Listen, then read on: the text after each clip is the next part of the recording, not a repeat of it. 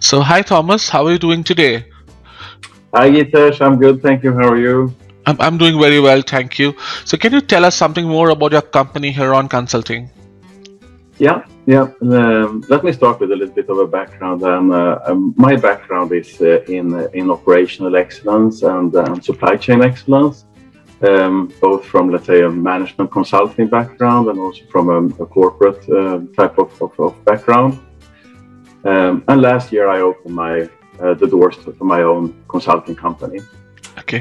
Where we focus on those specific areas. So operational excellence and supply chain excellence and the everyday kind of improvements to operations.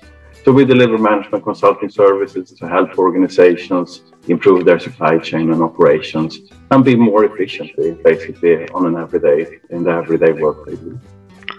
So I'm guessing you create a lot of PowerPoint presentations for that stuff, all this stuff, and maybe some of that led to you create the Heron Add-in for PowerPoint. So can you tell us more? Exactly right, Geetesh. Exactly right. Management consulting has a good amount of PowerPoint creation and development in it, no doubt about that. So for a consultant, PowerPoint is not just a tool for creating presentation, it's also a tool that is used for documentation purposes as well. But as you know, PowerPoint is not really a tool that is built with the intention of being used for documentation. It's not Word. It's pretty far away from Word when it comes to documentation capabilities. So our add-in is really there to bridge some of those shortcomings of PowerPoint when it comes to documentation and when it comes to other things that is typically what we do on a daily basis in management consulting. So we will see some of those features, but it's really there to improve the everyday efficiency when working with PowerPoint. And our starting point in that is, let's say, the everyday work for management consultants. But I'm sure that anyone using PowerPoint on a daily basis will find some use for this too. Awesome. So I actually gone and used your add-in, and it's amazing, and it's got some very cool features. So can I just request you to share your screen and take us through a quick look at your add-in? Absolutely, more than happy to do so. Let's see if it comes around there. There we are. You see my screen okay? I do. Thank you so much. Excellent. So here when you install that, and you will see it pop up as just one more tab next to all your other tabs. Typically, if we'll go to the end of the list of tabs, we just look at, let's say, the top level of orientation here. Over to the left-hand side, we have two sections, one called presentation and one called document properties. Both of those areas include functionalities that is related to the whole presentation as such. So it's not specific for a shape or so that we will come to later.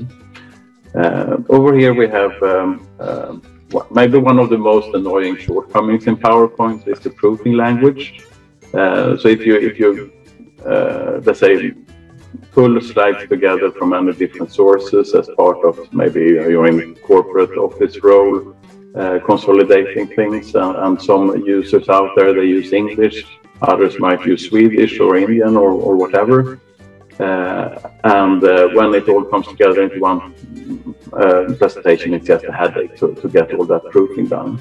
With this, you can just do that with one click of a button, and all the shapes in the presentation will have the same proofing language. Awesome. Another neat feature, I think, is what you have with the agenda. We talked about, let's say, the table of content that you have in Word. You don't have that really in PowerPoint in the same way. But here you can select one text box, and you can click Agenda and New Agenda, and that will bring you then, let's say, one kind of slide for each agenda part. And if you want to update this in any way, maybe you want to add another line, and you can just select this text box again, and you can update the agenda, and you will see that you get another slide for 5B, and you have all the other slides there as well. So this is a kind of table of content that lets you divide your presentation into sections, and makes it easier for the audience to follow the presentation when you go through it. And it takes away all of that, slide work that is just, now I have to go and update 7 slides one more time because I made one little change to the agenda. But it's a time saver, I would say. I really like the fact that it's automated, but only when you want it to be automated. So rather than updating it automatically, it waits for instructions from you to go and update it and then does it. For the boss, exactly.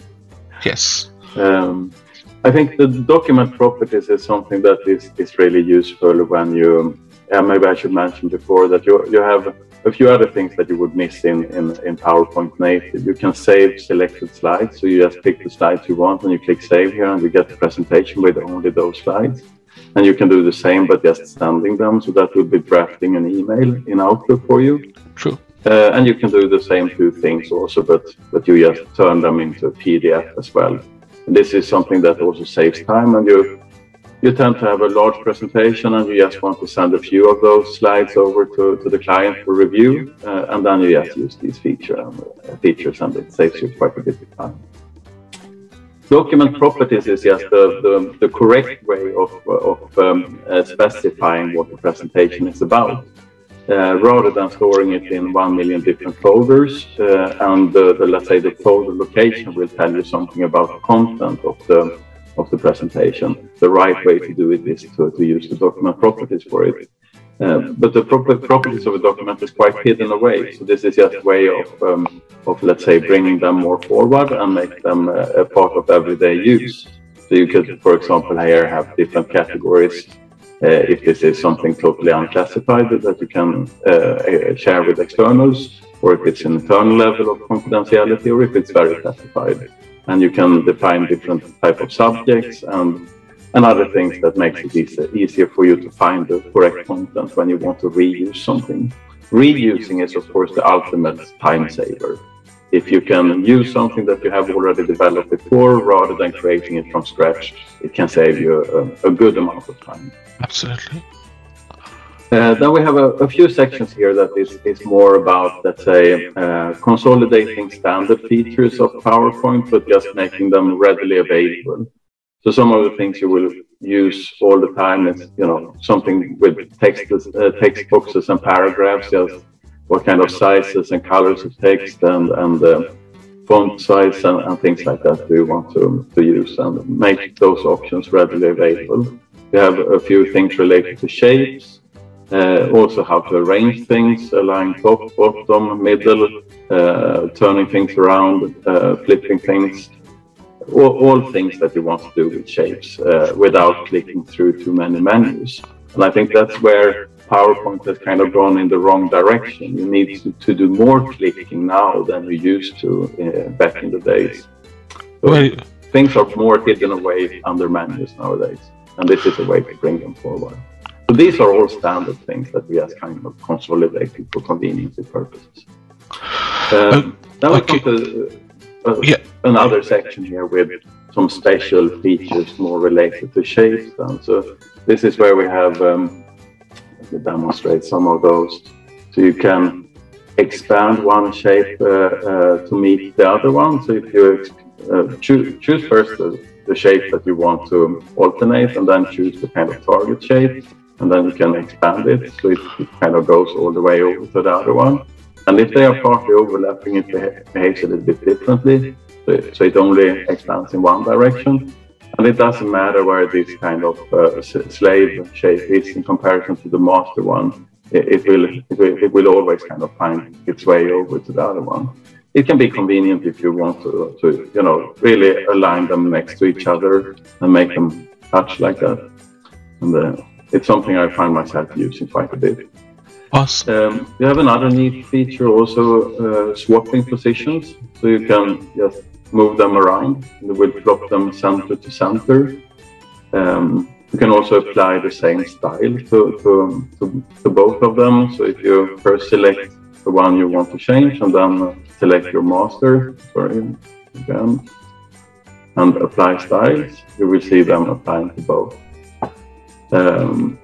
You can also, if you have two chevrons like this that are not the same angle, you can use the adjust chevrons to make them exactly the same angle, so they fit neatly into each other. Gotcha.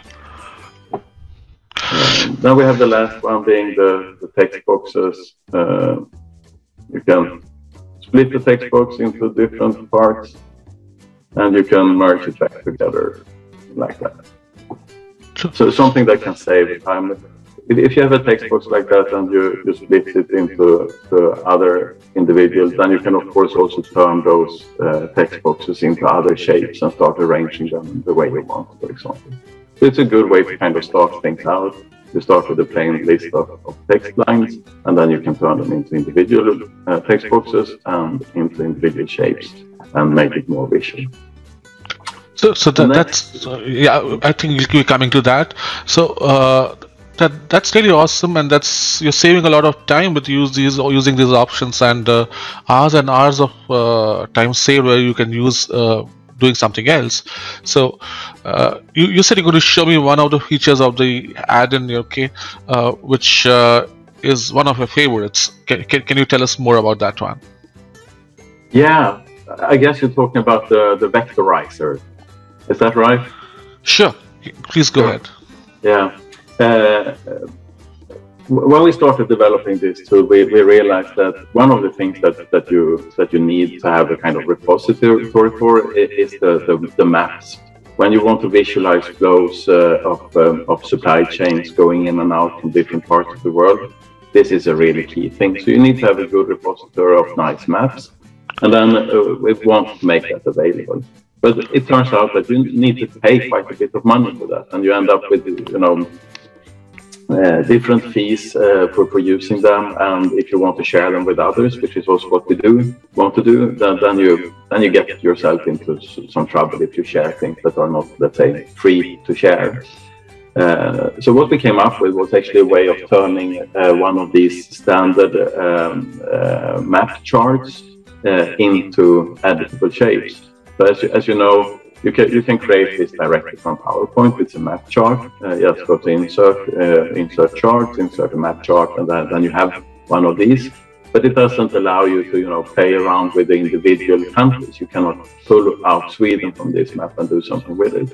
Yeah. So we invented this little feature called vector chart. So when you click that, you actually get the whole chart readily available as a vectorized maps. So from here you have now individual shapes. So from here you can, let's say, pull out Sweden of this. You can see that it is a vectorized map, and if you want to go to let's say and edit the points, you will see that there are so many vector points on this one. And it allows you to do whatever you usually would do with any shape. You could, give it some more flair with, basically anything you can do with a shape, you can do it with this map. True. That's a good time saver, and it's also actually a money saver, because if you want to continuously keep buying different maps, it's going to cost you a bit of money. Absolutely. I skipped now the whole kind of process mapping thing. That is another favorite thing that saves us quite a bit of time on a daily basis. But before coming back to that one, I just walk you through the last few features here. So over here we have some what we call specials. Those are special shapes in a way. So we have Harvey balls.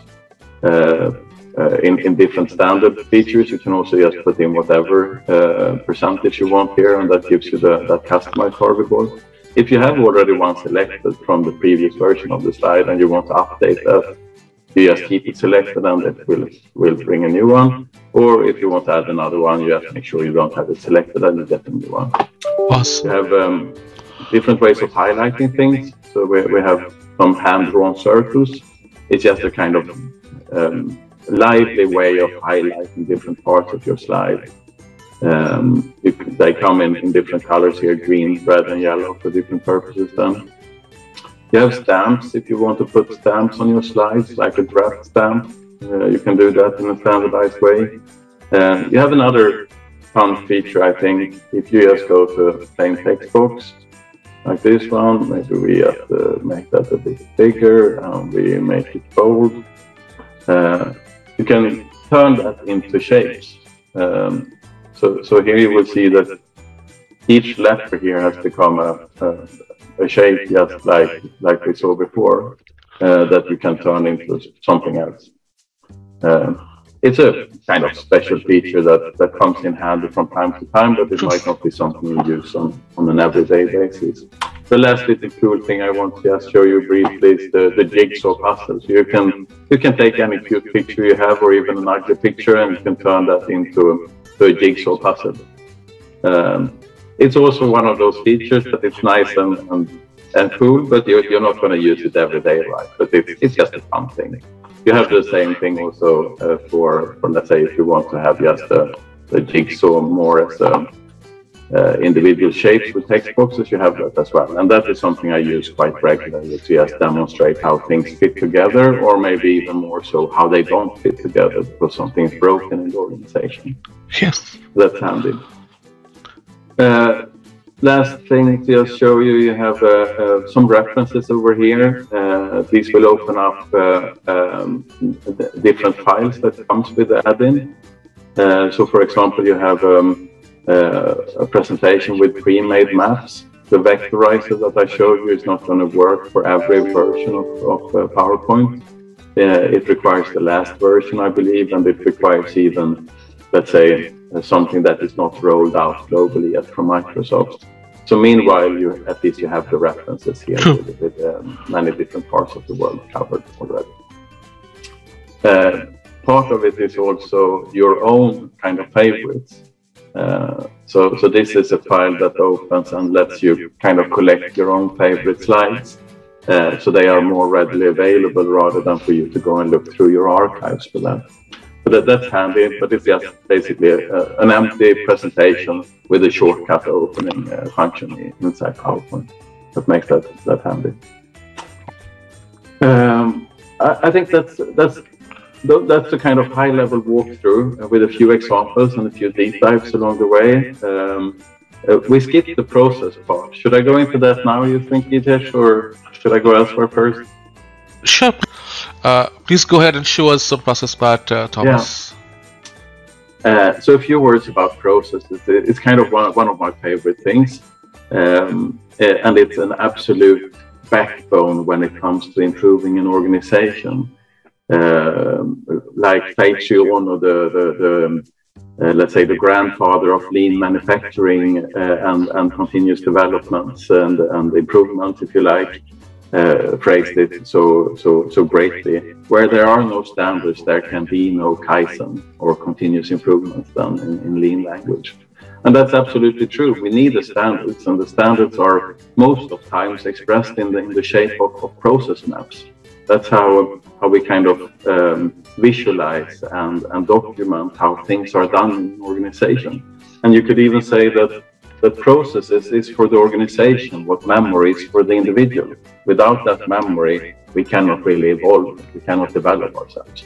So it's the absolute backbone of operational development, and that's why it's so frequently used, of course, in both in organizations, but also by management consultants then trying to support organizations improving their business. PowerPoint is not really an application meant for doing process development. There are specialized tools for that purpose. The shortcoming with those specialized tools is that they are typically not commonly used by our clients. But PowerPoint is there for everyone to use. We have 1 billion users globally of PowerPoint, so that makes it a great tool for that purpose only, or for that reason only. And with a few extra, let's say, helping things in here, it makes it quite a good tool. So first thing then, probably what you want to do is to put the swim lane template in there. That's a click of a button, and then you have that.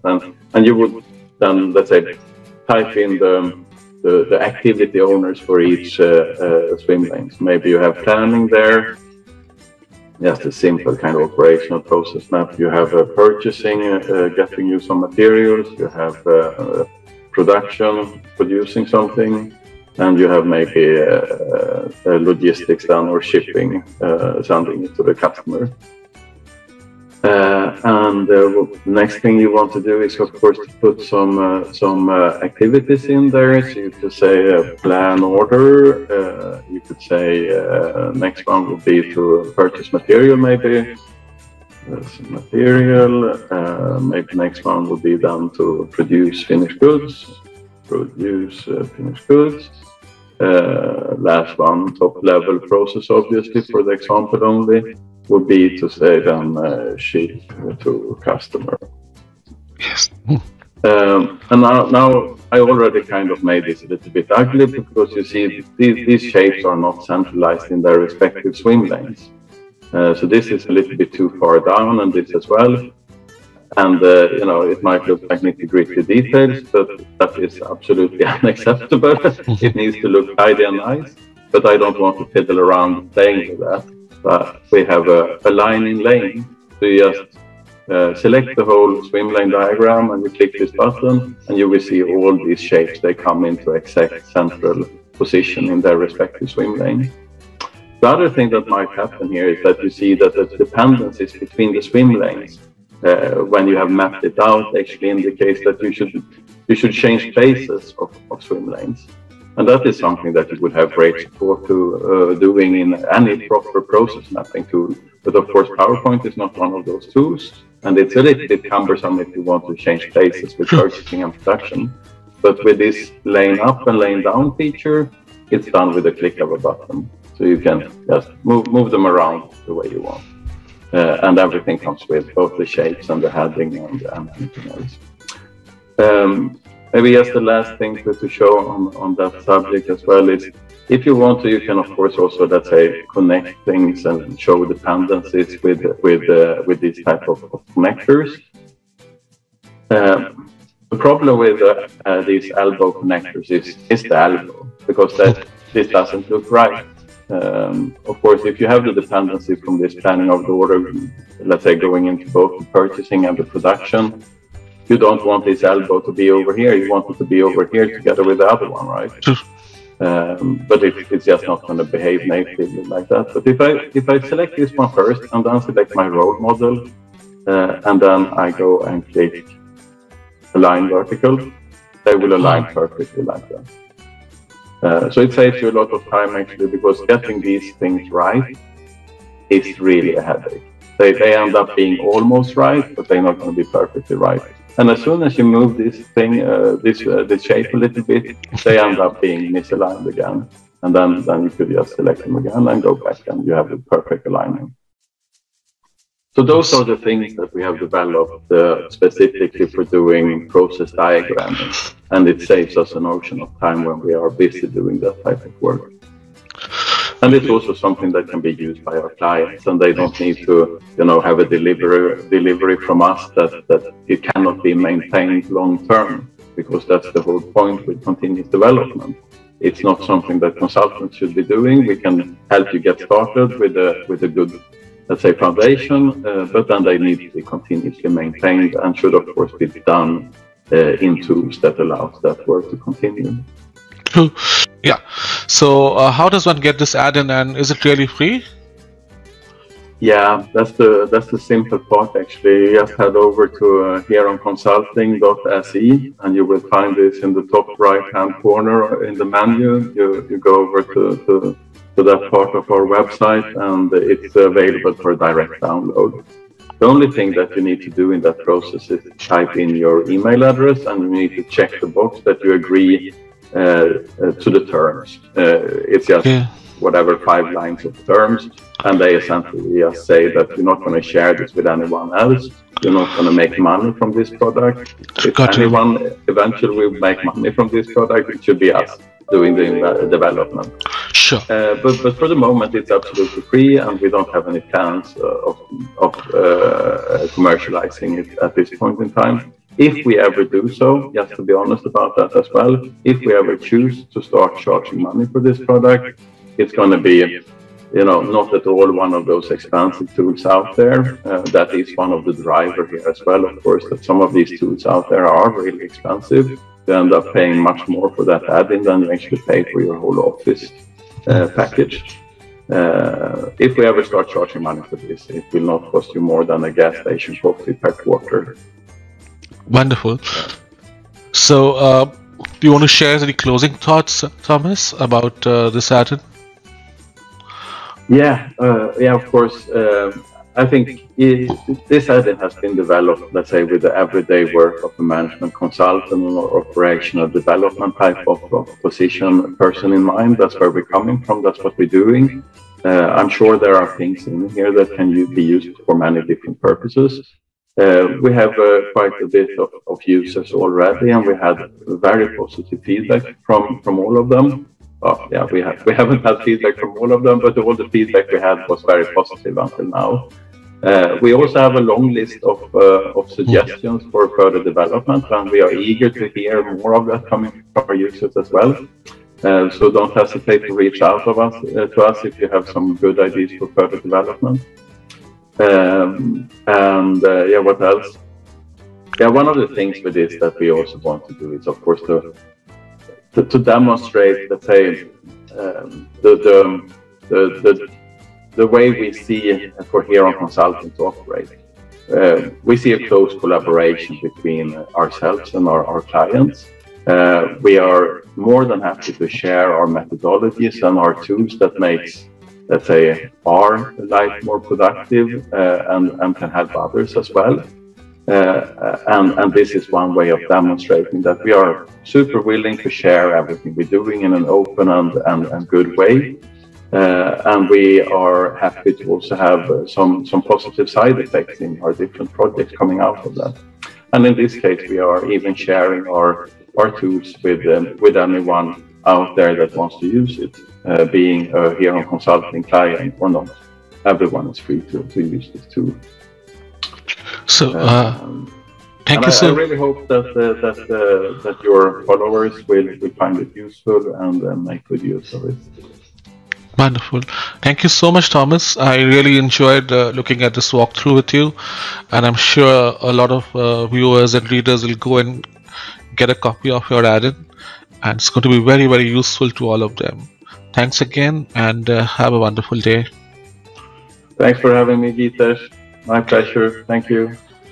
Explore more concepts at Indezine.com. Indezine. Make better presentations fast.